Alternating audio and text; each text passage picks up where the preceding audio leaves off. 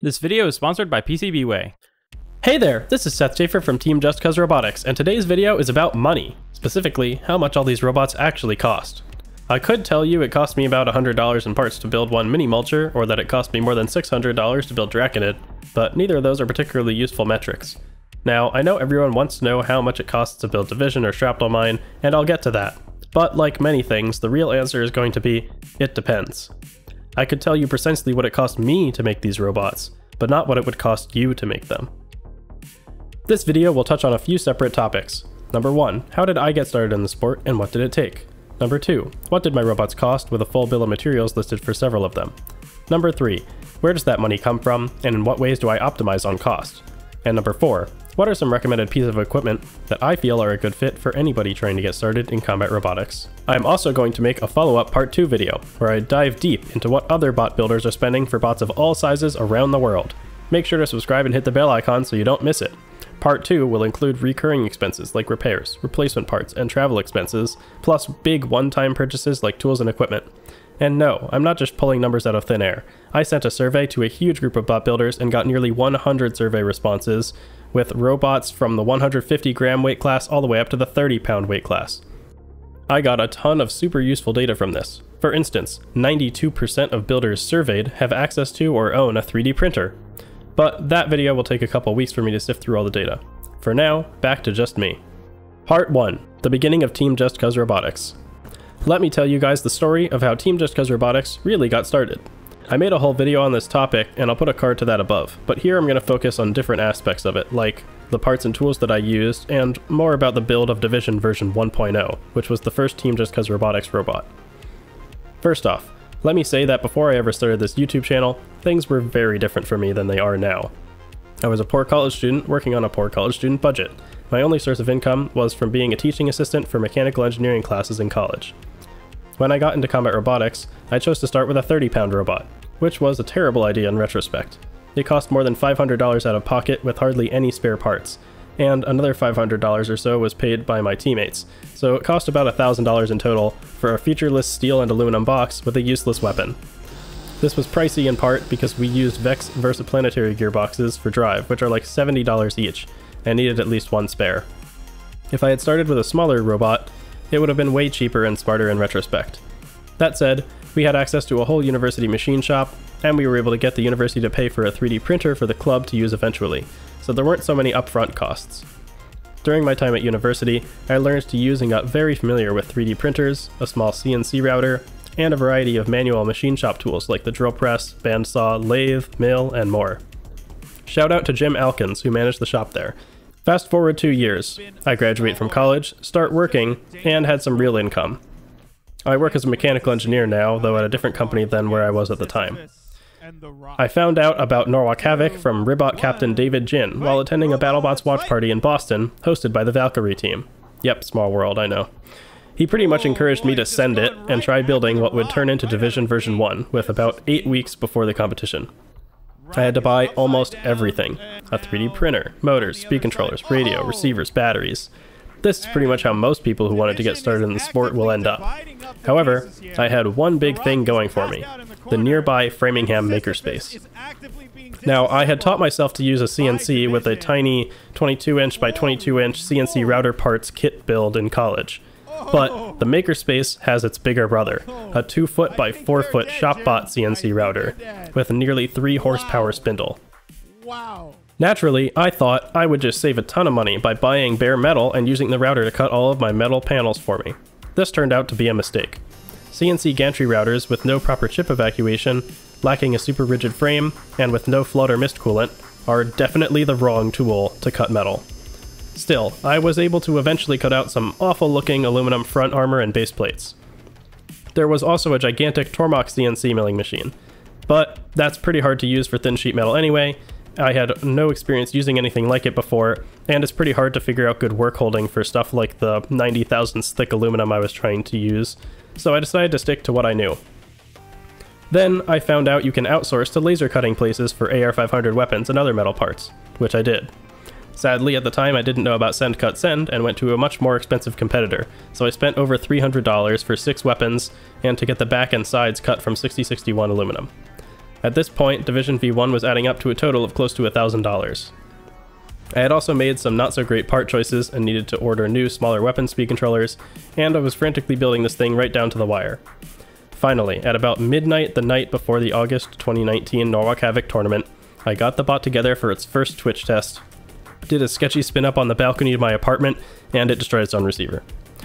Finally, at 1 AM the night before the Norwalk Havoc tournament, I did a Twitch test, the robot worked, and I was able to start driving to the competition.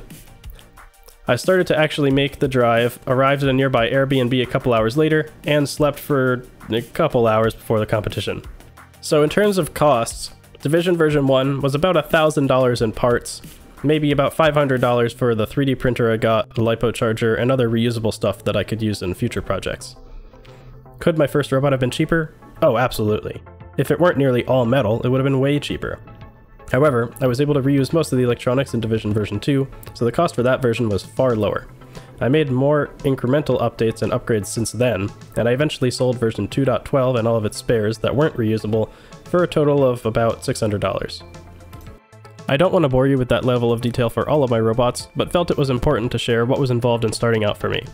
Obviously, not everyone will have the same access to money or tools as I had, but you can always design your bot according to what you can manufacture and what you can afford to keep the cost a lot lower than what I had. Minimulcher and Draconid were both built before I had any sponsors. Minimulcher was an attempt to make basically the cheapest possible Antweight bot. Each bot has a bit more than $120 amortized in parts, and it got 3rd place in a tournament without taking any real damage other than a bent shuriken blade. Draconid, instead, was a project that I took on specifically to learn about the aforementioned Tormach at the Makerspace. I machined every part myself over about 3 days, which was about 30 hours tending the machine in total. Originally, I wanted 3 full bots worth of parts, but I was learning and I scrapped quite a few parts and ended up with only about 2. Draconid was really a design exercise, and it ended up being pretty bad at actually fighting, with various drive issues plaguing the bot. I'll link to videos of both of those and their full bill of materials below. I also have a full bill of materials for Shrapnel Mine that I'll link below, my other 3-pound bot with its moving saw fork mechanism. I won't be releasing the full CAD for this version though, because it didn't work that great. But in total, because I was heavily leveraging sponsorship at this point, it would have been about $1,000 in parts, but I only paid about $350 out of pocket for it. By now you may be wondering, where did all of that money come from? Well, the short answer is mostly my day job as a mechanical engineer, for now. Longer answer, well, if you just stumbled across my channel, hey there, nice to have you here. Stick around because I've got tons of amazing guides and tutorials that can help anyone interested in getting into combat robotics. I own and operate Just Cuz Robotics LLC, which currently has no employees and is entirely run by me in my spare time. My goal with this YouTube channel and company is to help others get started in combat robotics by reducing the barrier of entry. This barrier takes many forms. There's the knowledge barrier of not knowing how to begin, the time investment needed to learn all of the skills you need to know, and the monetary investment, of course, being the focus of this video. I've been working to develop an expanding line of custom designed products to make building your first robot easier and cheaper. Shameless self-promotion aside, selling products like these has been a large source of funding for my robots ever since I started my company in July of 2021. Lately, however, the desire to create an expanding array of products has cost me as much or more than some of my robots. The way that I can afford to keep doing all of this is primarily by just taking a bunch of huge financial gambles out of pocket, and saving money on the robots themselves is paramount to enabling myself to do this. That's why I'm so thankful to all of my generous sponsors, who have donated their services and parts to help make my builds better and cheaper than they otherwise could be. SendCutSend, for instance, is a laser cutting and CNC router service that I use very widely for my projects, and they gave me a 70% discount to use on their store, and they gave me over $600 worth of parts for free to make this massive 3D printer enclosure. I'm going to eventually make an open source design for this, which anybody else can replicate, with a smaller enclosure with thinner walls for probably about $200, so stay tuned for that. MaxAmps has provided LiPo batteries for free that I use in several of my bots, including the new Division, which adds up to hundreds of dollars in value again. Neither of these companies have paid me to say anything nice about them, and have no editorial control over my videos, but their products and services are ones I use and can stand behind. Now to bring you to today's video sponsor, PCBWay. Unlike these other two sponsors, PCBWay does pay me, and they want me to tell you about the amazing service that they can provide in manufacturing PCBs and CNC fabrication, as well as their 3D printing service. For bot builders, I would strongly recommend taking a look at their CNC fabrication. I know that I used it to great success with my 3-pound bot shrapnel mine to manufacture these 7075 aluminum billet parts. And you can see this massive green part in the robot bottom feeder being built by Team Absolute Chaos Robotics, which was also CNC machined by PCBWay. Both of our parts were machined from solid aluminum and anodized to a brilliant finish before being mailed to us ready to use. I have a referral link in the description that'll give you $5 off your first order and give me a little kickback if you use it. So go to that link and go to PCBWay for all of your PCB fabrication or CNC machining needs.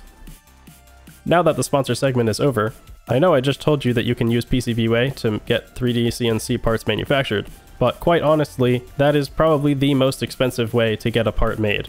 If you have access to your own CNC router or CNC milling machine, it's far more cost effective to just make the parts yourself. However, in my case, I'm willing to spend more money so that I don't have to spend as much of my time actually making the part, and I can bet on the reliability of their production facility to make sure the part is to spec and works for me, unlike when I was making parts for Draconid and messed up some parts myself. You will probably find this is very often the case when building robots, that there are sometimes ways to just buy your way out of different problems, or save yourself time by spending more money up front. 3D printing is a great example of this. Today, the cost of 3D printers themselves has come down dramatically from just how it was even 5 years ago. You can get a really great 3D printer like a Prusa Mini or Prusa Mark III's for a few $100s that'll work very reliably for you and keep pumping out parts that you can use in your bots. You could also get a cheaper printer like the $180 Ender 3s of the world, and those printers out of the box won't be able to print in the engineering materials that I can print with my 3D printing service that I offer. But they'll still save you tons of time and money because you'll be able to print the parts the same day that you design them and make a bunch of iterations of the part in a cheaper material like PLA or PETG. And then, if you don't feel like going through the process of learning how to upgrade your printer and doing the upgrade yourself or risking breaking it in the process, you can come to somebody like me just to print the final version of your part in like a nylon, carbon fiber nylon, TPU, or other advanced engineering material that you can use on your robot. However, if you spend more money on something like a Prusa Mark III's that you can get assembled out of the box for about $1,000, or buy the kit like I did for $800 and build it yourself in like 6 or so hours, you can have a printer that prints nylon engineering grade parts straight out of the box, as long as you get your settings right and maybe build an enclosure around it. And that way, you'll be able to save tons of money in the long run from ordering parts from somebody like me who won't even be bothered to start my printer for less than about $10 in labor. Now, outside of manufacturing with the CNC or 3D printers, there are services that I would strongly recommend because they can actually save you just a ridiculous amount of time, like Send Cut Send for instance. Yes, even if you have access to a makerspace like I do where there's bandsaws and drill presses, you could print out on a 2D paper printer some templates and cut along the lines for the parts and then drill the holes that you need to size and end up with basically the same thing that Send Cut Send can cut for you with a laser in 5 minutes. But it'll probably look worse, it won't be as consistent, and it'll take so much longer. And you'll still have to source and stock the material for those yourself. Send Cut Send you can just send a 2D CAD file to, and you get the part in the mail about a week later. It's like the easiest thing ever. You can get parts made out of exotic materials that are a pain to work with, like titanium and carbon fiber and UHMW, in addition to metals like aluminum and steel. And you don't have to worry about buying an entire sheet of material just to make like 2 parts from it. They really aren't that expensive, especially compared to something like CNC machining, so I feel like it's usually a pretty good time for money trade-off to use Send Cut Send, but that's just my own personal preference. If you want to build your bot exclusively out of a plastic like UHMW or HDPE, you can probably cut it with standard woodworking materials. You could even just go down to Home Depot and buy a $10 woodcutting saw and make a paper template, like I said, and cut out all the parts yourself by hand, and you're probably fine with a pretty minimal upfront cost and tooling. And that material is pretty cheap too, so it wouldn't be a terrible way to go about things as long as you're okay with the relative simplicity offered by doing everything by hand. Alright, time for part 5, recommendations. Keep in mind, some of these are going to be with Amazon affiliate links, but none of these brands are paying me to say anything nice about their products and don't sponsor me in any way. I've just personally used and find their equipment to be nice and helpful for pretty much any bot builder, really. When it comes to 3D printers, this is really the big question mark that a lot of people have. I did a whole video about 3D printing that I'll put in a card above. At the end of the day, I feel like there's really kind of four options that are worth considering. There's like your Ender 3, Ender 3 Pro, Ender 3 V2, which are the super budget thing that needs a lot of work to get it to work reliably and print advanced materials, but it can work, and it's the cheapest option. You've got a step up from that at about the $400 price range. You've got the Artillery Sidewinder X2, which I personally own, and then you've got the Prusa Mini. The Sidewinder X2 can print almost 1 foot square and 14 inches tall, whereas the Prusa Mini can only print about 7 inches cubed. So obviously the size is drastically different between these two printers, but the Prusa brand name has a ton of reliability and they offer great support. Whereas like with the Ender machines, Artillery is a Chinese-based company. If you need support, you're pretty much just out of luck, or you need to go to support groups from other users of the printer and hope that they ran into whatever problem it is that you're having and can help you with it. Granted, there are a lot of people, and oftentimes they will help you with that. So that's not necessarily a terrible route to go. I personally have the Sidewinder X2, and it works great for me. It still needs about like a $30 upgrade to be able to print in nylon, carbon fiber nylon, etc. But that's not terribly hard to do if you know what you're doing, and it can print a lot faster than something like the Prusa Mini and much bigger. Then you've got the Prusa Mark IIIs at about the $800 to $1,000 price point, depending on if you get the kit or the fully built printer. Like I said, I have the kit for the Mark IIIs. It works great. It's bulletproof, and especially if you don't upgrade it at all, it will print as reliably as any printer used in a print farm will. And you probably won't run into really any issues with it. If you do want to upgrade it like I did, so you can still print in like a carbon fiber nylon, that's still not very hard to do, and you'll still probably have a great experience with it because there's tons of people who use these printers and can help you with anything that isn't directly supported by Prusa themselves. When it comes to radio transmitters, there's kind of three that I'll mention. The first one is the budget option, which would be the FlySky FSI6. I used this one for years. It's great for starting out. It's probably the cheapest I would recommend that has the features that you would want without any of the bells and whistles you don't need. If you do need some bells and whistles, the two that I'll call out are the Tenaris QX7, which I personally use, and then the Radio Master TX16, I think, is the one that a lot of other people recommend. I have a multi-protocol module with my QX7, so I can use any receiver, but any of the Radio Master like T something series radios have that built in, so you can basically use any receiver on the market with them, and that's a really nice thing to have, whereas the FlySky radio is going to unfortunately only use Turnigy or FlySky receivers that follow the AFH-DS2 protocol. Alright, I think that's all I have for you today. Hope that the 12 of you still watching weren't too bored by this video. Let me know in the comments if there are any questions that were unanswered that you'd like to get answered in the part 2 video that I'll have coming out in a few weeks. I will be competing this coming weekend at Norwalk Havoc on March 26th, hopefully with Division version 3 if I ever get the parts I need in time. So I will probably try and do a recap video from that event before I make the part 2 for this subject. But still, either way, I think that will be a great video to help everyone out. If you liked this video, make sure to click like. If you want to see more videos like this, make sure to subscribe and hit the bell icon. And as always, thanks for watching.